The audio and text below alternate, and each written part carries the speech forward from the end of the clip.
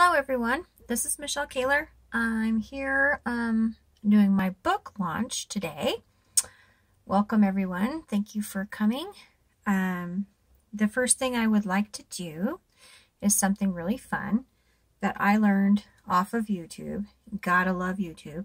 I'm going to give credit to YouTube for sure, especially on this one. I actually learned this from the artist Peter Hewitt. And I thought I'd share it on here as a background tool that you can use in the background of any of your colorings that have a little bit more space in the background, or that actually have wood paneling already drawn in the background. So I'm going to show how you can color it and how you can draw it into your backgrounds. Okay, so this is one of the pictures that I have in my new book, My Mind's Kitchen. The reason for that title was because I come up with random ideas, and I thought, you know what, why don't I just put all those random ideas into one book? So that's what I did. So basically, I was in my kitchen drawing them, and I said to myself, well, my mind is like my kitchen. It's a stew of ideas. So anyway, back to this. Okay, so this is the wood paneling, okay, and it's been colored, and I'm going to show how to color it. Peter Hewitt did it with colored pencils and pastels, and I'm going to show you how to do it with eyeshadow. So anybody who knows me, I really like coloring with other mediums than the normal mediums. And eyeshadow is one of those mediums. So let's put the bunnies to the side here, and I'm going to show you what it looks like when you first draw your wood paneling. This was before I added the bunnies to the center. I drew the wood paneling first, and then I added the bunnies. Okay, see that? Okay. All right, so first of all, I'm going to show how you would actually color this page. And this is one of the pages I'm going to give out free so everybody can print it and follow along with this video. And hopefully that helps you out a little bit with this technique. Okay. All right. So first of all, what I like to use are the cheapest eyeshadows you can possibly get. This one is from LA Colors, and I got this from the dollar store for $1, and this one is called Traditional. Hope everybody can see this. Okay, and the other one I really like to use is also LA Colors, but it is called Trendy. Okay, all right, now first of all, you're going to look at your wood paneling and think to yourself, okay, in wood paneling, nothing, the grains are always different. You're going to follow the grains, but the grains always have some type of different coloring in them, you know, darker, lighter. So it's really hard to mess up on something like this. So what you're going to do is you're going to pick an area to start, and I'm going to start from the top right here. And I'm going to go with one of the darkest colors I have, which is in darkest brown, in the Traditional eyeshadow palette. And I'm going to go with the one way at the bottom at the end. I'm going to take a cotton ball, just like that. Okay. Then I'm going to work that in to the picture, following the grains. So this one has a swoop grain, so I'm just going to follow that, just like that, okay? Then get a little bit more on my cotton ball, and I'm going to follow the top grain, just like that, okay? I'm going to go all the way to the end and just keep following the grains, okay? And this is a really fun technique to use, like especially in the autumn and in the fall when you're coloring different woodsy animals and all the scenery for fall. It's a really fun thing to do. Okay, so see how it's coming alive just by following the greens and that dark color. Now, by all means, if you want to use pastels, by all means do that. But if you don't have a way of getting pastels, or if you just want to try something different, use eyeshadow. Okay, so see how that just came alive just by following those greens? Just like that. And then I'm going to go down to the next part here, and I'm going to follow the bottom here, and I'm going to go up, and I'm going to go across, just like that. Okay? Don't mind my mom in the background. She's telling her dog to go potty outside. So, okay. Now, here we go. Going around, and you're just going to follow those lines, which I've been calling greens. Even the little tiny ones. If you want to get in there with a Q-tip and do it that way, that's fine too. But I just like a little bit more of the messy look because it looks a little bit more natural. I don't know of any wood that's all perfect. So, and just go across here. Like so. See that? Just like so. And on that other video I watched on YouTube that I was talking about that Peta Hewitt did, she actually used color pencils first, and then she laid down her pastels. But I think this works just fine, just using the eyeshadow. I think it gives it a really good look, woodsy look. And if you want, at the end, you can spray it with some like aerosol hairspray or some fixative to keep it from coming off the paper, or just put it in a plastic sleeve. That's what I do. I really don't have much fallout with this eyeshadow. It's pretty good on paper. And I'm just using like regular cardstock that I copied my picture onto from the book. Okay. And if you do keep the picture inside the book, just put a blank piece of paper over the top of it so it doesn't go on your adjacent page. Okay, so see how it's coming alive just like that, right? Okay, so now that we've got that one side done, I'm going to show you now. Get a clean cotton ball, and then you're going to go in with a darker color, which I use on the other palette. It's almost, well, it's pretty much black. It's like a charcoal black.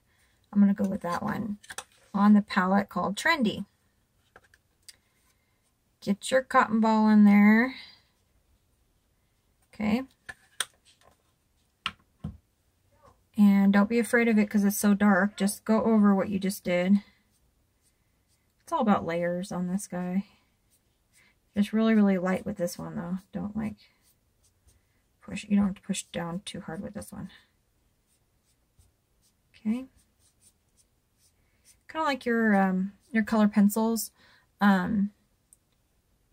You know, you're going to get whatever result with how hard you push down on that pencil. So, get a little bit more of the black. Well, it's charcoal gray, I should call it, because it's not really that dark.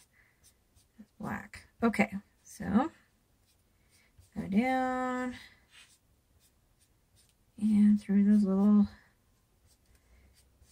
nicks and crannies, grooves. Here we go. Really not the best with videos, but I try.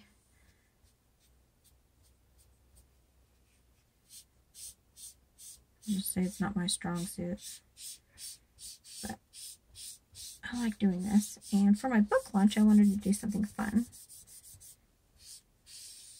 I'm really excited about that book. Okay, so that's so far, okay? And that's the bottom part. See how that's coming alive just like that? Looking like wood. Okay, now, see, like I was telling you earlier, it's like layer after layer after layer. Now you're going to take a clean cotton ball, and you're going to take a medium color, which I usually use this one right here from, wish all these were on one palette, but they're not, off the traditional one. It's more like a, I'd say it's more like a rusty brown. See, it's more like a rusty color. Looks like wood, right? Wood paneling, here we go. Okay, so now you want to keep those little bits of white areas there, because it just gives it a little bit of contrast. So with this color, again, we're going to go and do the same thing again. We're going to go over layer after layer after layer. You want that rust color in there.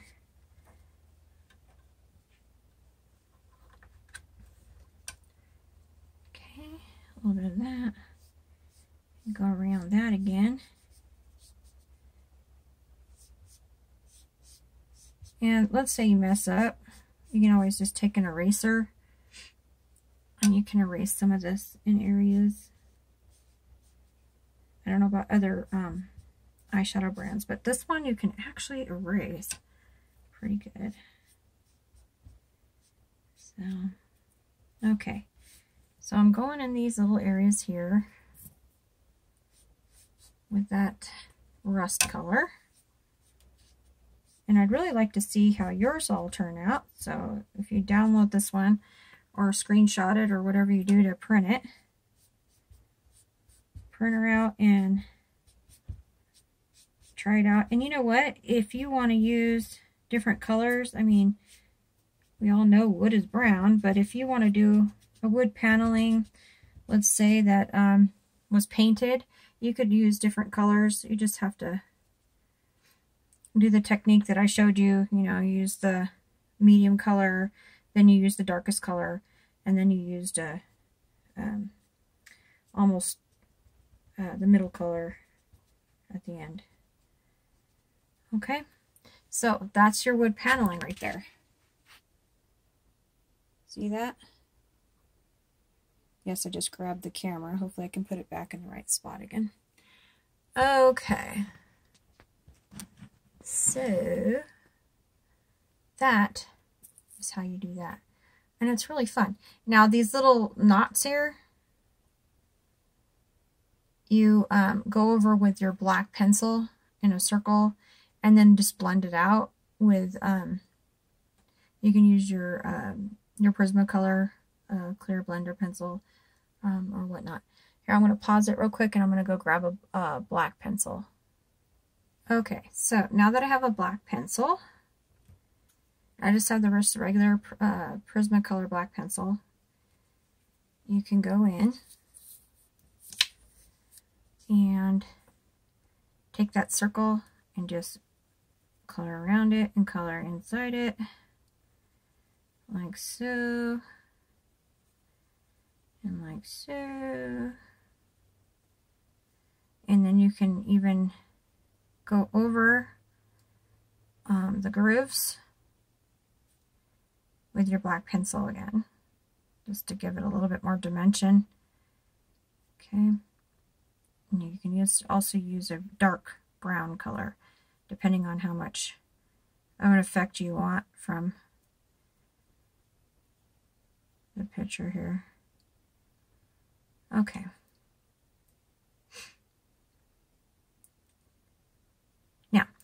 Now that you've gotten that established, you can take your white pencil, and this one is just my polychromes. This one is just the plain white one, and it must be on like I feel like I have something underneath there. Okay, so then you're just going to go in a circle with that. And anybody who's used white pencils to blend understands what to do. That you're just going to soften it up so it actually looks like a knot. And it's okay to go over that eyeshadow with the white. It's pretty workable. Okay.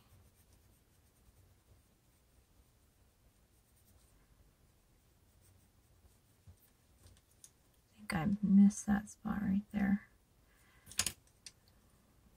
And while you're at it, like if you see you're in my picture right now, you're doing my picture here, and you say, oh my gosh, you know what, this would look really cool. Add some more little veins. Because wood is just, you know, it's got all kinds of little dimensions to it. You can add some more veins to it. I always add to my colorings when I'm doing it. It's like, wait, I could do this. That's what's fun about it. Make it your own. Like I said, if you want to use different colors, pretend the wood has been colored or painted, you can do that. And what I just did here is I'm just, you know, reinforcing that line here with the black. You can also use dark brown, depending on what browns you're using in the wood. Like I use some pretty dark ones, dark browns, so I can get away with using the black there. See? See how that wood's is like coming alive there on the page? And I'm going through here and up through there. Okay. All right. Hope everybody's having a good weekend. I'm super excited about this new book. Please let me know what you think about it. Give me some thumbs up, or I need to make some changes. I'm all about feedback. Makes people grow, so let me know what you think. I hope everybody likes it. Worked really hard on it, that's for sure. Okay. Now, see how that's coming alive? Like when you put that darker color in there, just brings it out. You can even add like little V's up here. There's a little notch there, and a little bit more of a V there. A little bit more of a V here. Just reinforce it with a little bit more detail. Why not, right? Okay, now I think we've established how we color it. You do this guy here, which is called the eye of the wood. You do the same thing with that. You go over it with the black, and then you blend it out. And let's say at the end you say, gosh, you know what, after I'm done with that black, I sure do want to put some more brown in there. You can definitely go over that black pencil again if you'd like. Just use a medium color. If you want to blend it out, you can. Back over those little notches that you just did in black. Go right over it again. And there's my pup, Roxy. She's got to be in the video, of course. Gotta love her fur babies. Okay, so Roxy's a boxer. I don't know how many of you guys have boxers out there, but they're wonderful. I just got a baby kitty in. They've already become best friends. So yeah, here's your finished look there. So it looks pretty neat. And you can still blend it out more if you want. And you can also use the color pencils like she did in the beginning with the brown pencils, and then put the eyeshadow on top if you'd like. Now I'm going to show you how to actually make the wood paneling of a background. So I'm going to pause here, and I'm going to get the picture I'm going to use.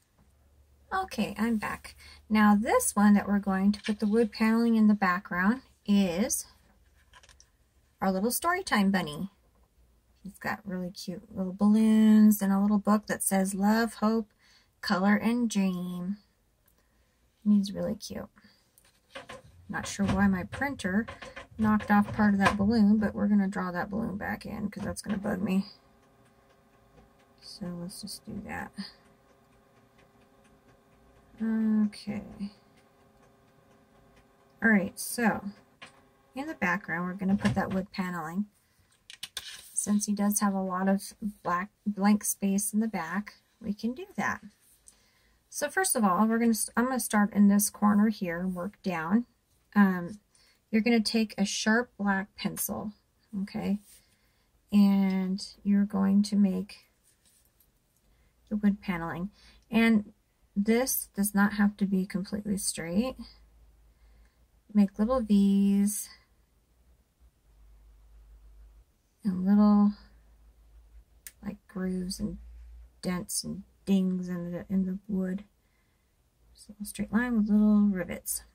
Okay, and then in the middle, or wherever you want to end it, you're going to do a little crease there. You're going to go down, and you're going to do a little dip again, and then down again.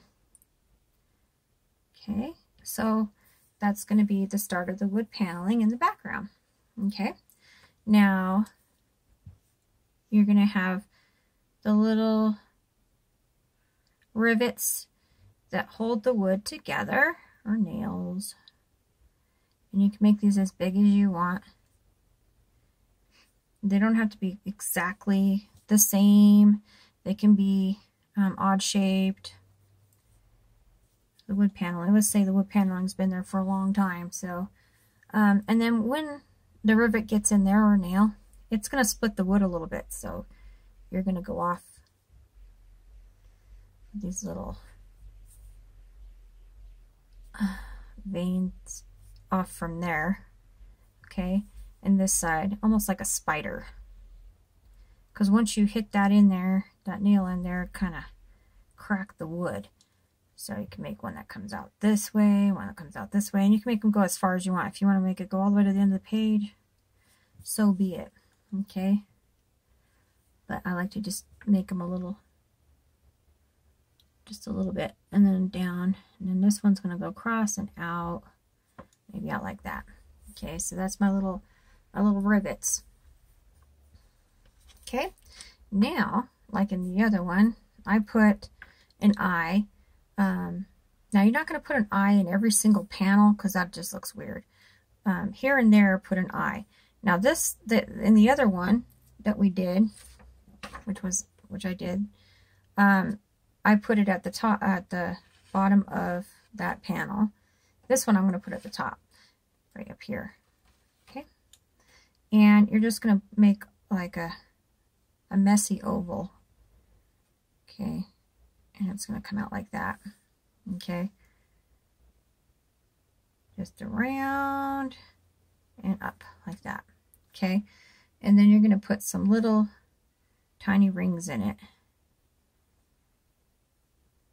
You know, we always see those little knots in the wood when we cut it. And you're just going to put a few little rings in there, as many as you like. You can even go as to one more little tiny one in the back there. Okay, so that's your knot right there. And then we're going to make some more little creases coming from these little marks here. And let's say we'll go a little bit further up this way. We'll go into that. And maybe one that comes out further this way. And maybe one that comes out from that. Just like that. I mean, wood is just, you know, it's got a mind of its own. So I'm going to make this one come in and maybe come back out like this. Okay.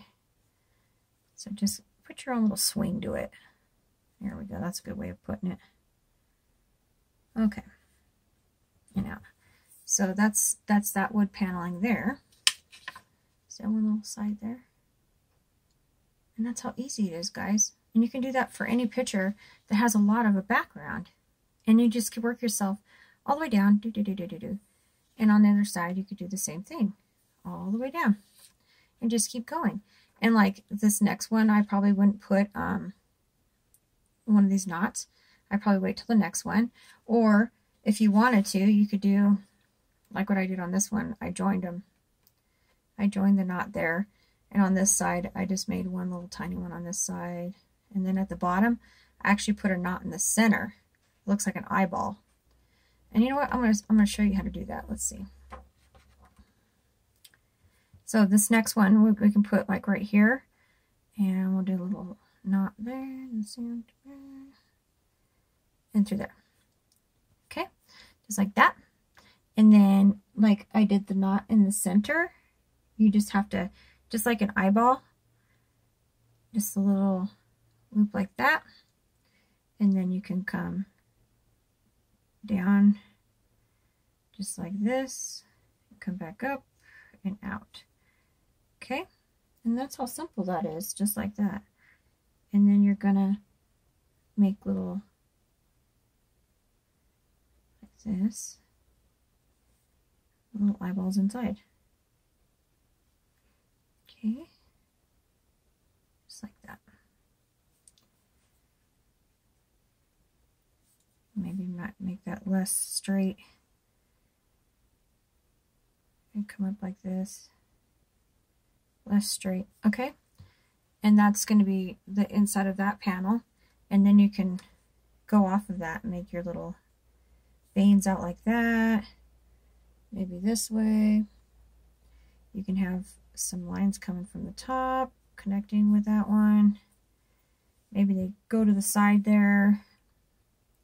Just make sure that your lines are not completely straight. Okay, and then you come back through here and down, and then you're going to come down like that. Okay, so that's how that one would be done. So you got your top, and see how it's coming along? And then I'm going to show you here how you would color it first with color pencil. I'm going to take my Prismacolor. This one is called Sienna Brown. Really pretty brown. And you just lightly shade over the whole entire thing. No rhyme or reason to it. Just keep going like so, all the way down. See that? And you're just going to go over the whole entire thing. Okay. Doesn't have to be perfect, because you're going to put eyeshadow over the top of it anyway. But yeah, this is how you would do it if you're using the pencil and then the eyeshadow, depending on how much of an effect you want from the eyeshadow. This just makes it a little bit richer. And then you can go over everything that you did in black with the dark brown. This is actually called dark brown in the Prisma. And you can go over everything that you did in the black with that, just to make it a little bit more intense. Okay, just like that. And see how it just brings it out a little bit more? Okay. Then you would go over it with your eyeshadow like we did before. And we take the darker one, the dark brown, like we did before. We go over all the different loops and rivets like we did before, through, up, around that corner. See that? Try to get into those little, and what I do is I pick it up. I don't drag it. I just like kind of flick it. See? Kind of do that. Flick it so that you still have some of that white in there. You're going to drag it along all those lines. Yeah. Okay. You're going to keep going around, and you're going to come down, and you're going to go through that, and around there, and around the circle here. You're going to make sure you get all of your lines. Okay? See how it's coming alive there? And you know what? It really doesn't look any different than when I didn't use the pencil over the top, but I mean, it's up to you. That's why I did it without the pencil, and that's why I'm doing it with the pencil. Plus, I drew that on there, versus this is from the copy machine. This is a copied picture of mine from my book, and that I just drew with the actual pencil. So if you wanted to, you could go over this one with black pencil first, outlining it, and then put the eyeshadow on if you want that same effect there, if you're not like freshly drawing it on, if that makes any sense. Okay, so hopefully this helped, and you guys can put this in some of your backgrounds. It kind of makes a nice change, and when you're like what do I do to this background? Which happens to me a lot. Use eyeshadow. Like, I've used stencils in the past with my eyeshadows in the backgrounds. And that is just like so super easy, guys. You just put, okay, I'm going to use this little coin I've got right here just to show you real quick. My little angel coin that I gave my husband. It keeps him safe. So, like, you can just put that down any shape you want, stencil or whatnot. And you can take any color you want from your eyeshadow that you want in your background and just go over that like this. See that? I'm using like a pink color that's in this palette. Just going around it.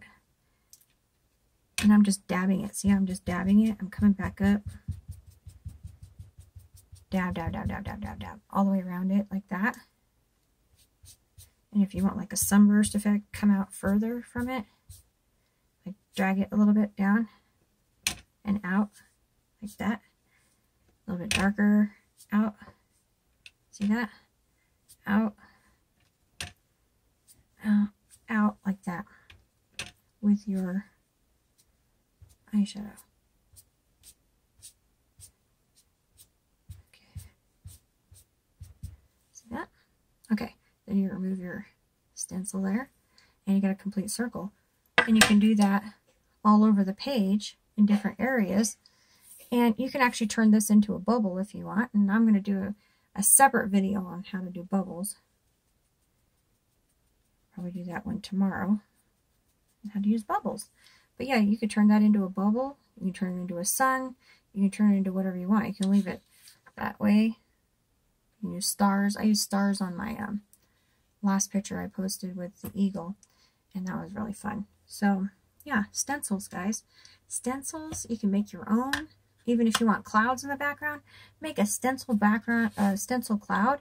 Put it in the background. Take some eyeshadow to it with the blues, different blues. Just keep layering over the top of the stencil. Then pick it up, and it's so beautiful. Okay, well, hopefully that helped you out a little bit, guys. And I hope you guys enjoyed the rest of my launch. It is for 3 days, June 3rd through the 6th. I will be offering a discount on my book for those 3 days. And it's going to be down quite a bit from the $8.98 usual price. So this is the time to grab it if you'd like to get it. I would really appreciate it. And I'd love to see any of your work that comes from any of my books. And I appreciate it. Please let me know if you like this video or not, if it helped. And all right, we'll see you in the next video. Thank you.